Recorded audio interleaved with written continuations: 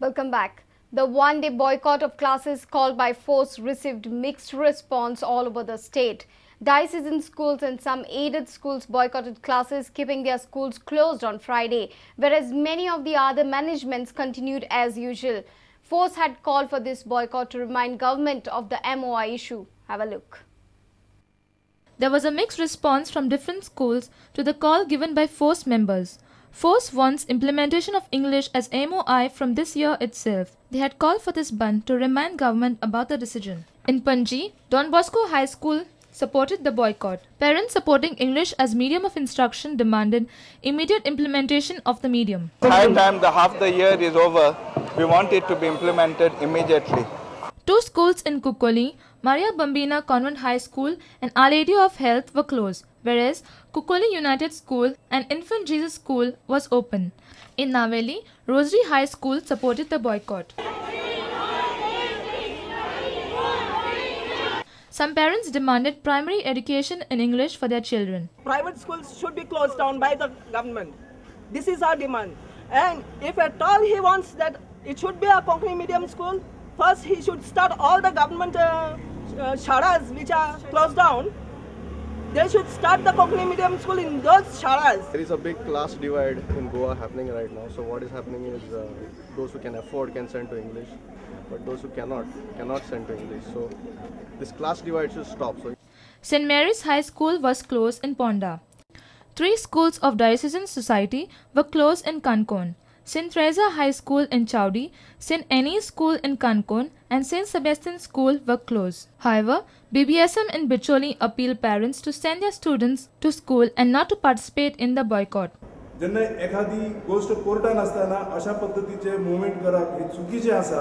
in Sakli, the scene was different.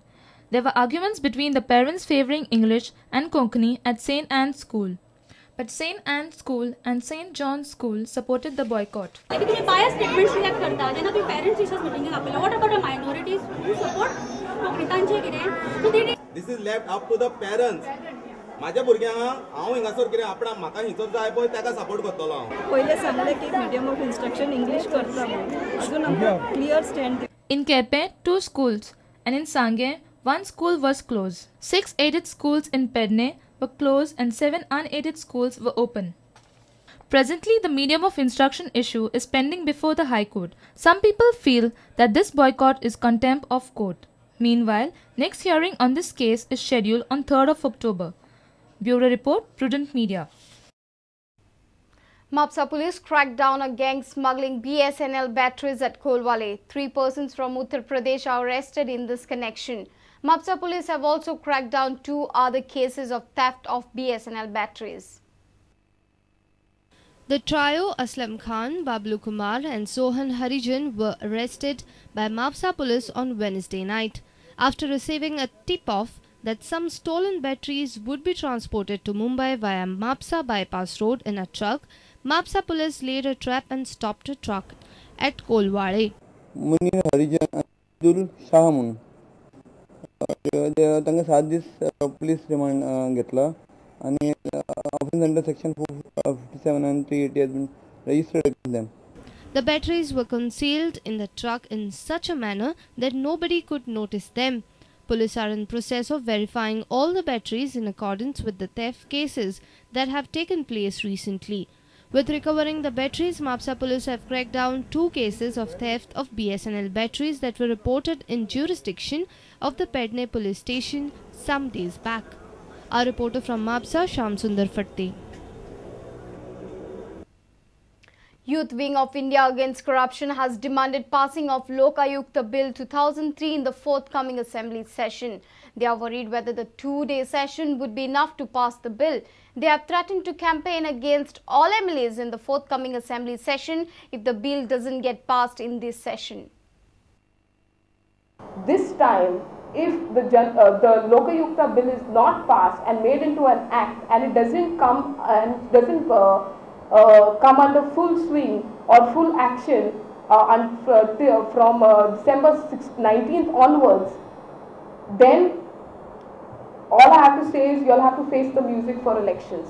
We will see that we bring down each and every MLA who is sitting right now who does not support the Lok Ayukta Act. Youth says Anna's movement was just a trailer. If needed, IAC youth will contest election.